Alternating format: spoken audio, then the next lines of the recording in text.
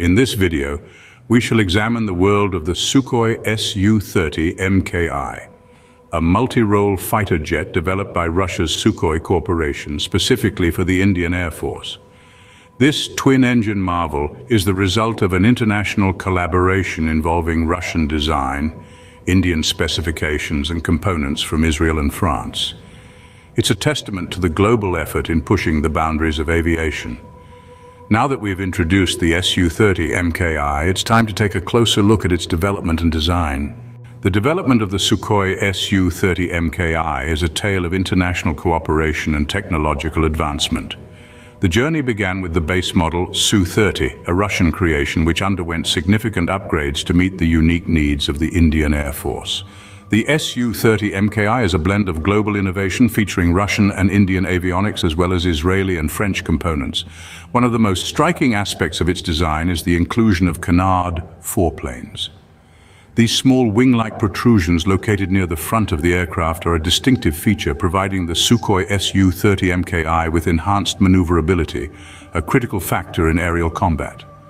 The design process was a meticulous task, aiming to balance power, agility, and advanced technology. The result is a fighter jet that's not only a powerhouse in the sky, but also a symbol of international collaboration. With its design and development covered, let's move on to the performance of this impressive aircraft, the Su-30.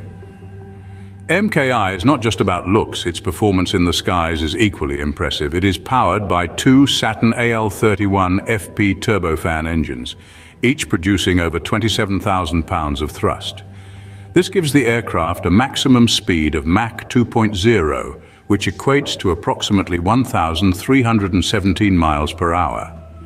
The Su-30MKI also boasts a service ceiling of about 56,800 feet, allowing it to operate at high altitudes. As for its range, the Su-30MKI can travel approximately 1,864 miles without refueling, making it perfect for long-range missions. But the Su-30MKI is not just about raw power and range. It also features a suite of advanced avionics that make it a formidable adversary.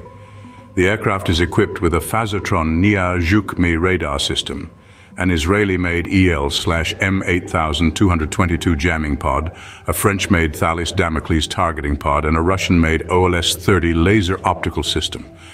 These systems allow the Su-30MKI to detect, track, and engage targets with a high degree of accuracy.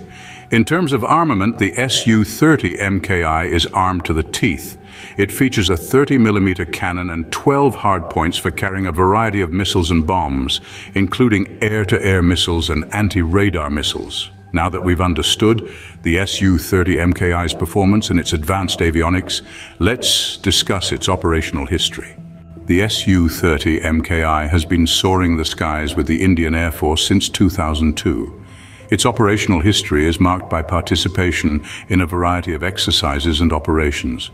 For instance, it showed its mettle in Exercise Indradhanush in 2007 and Exercise Red Flag in 2008.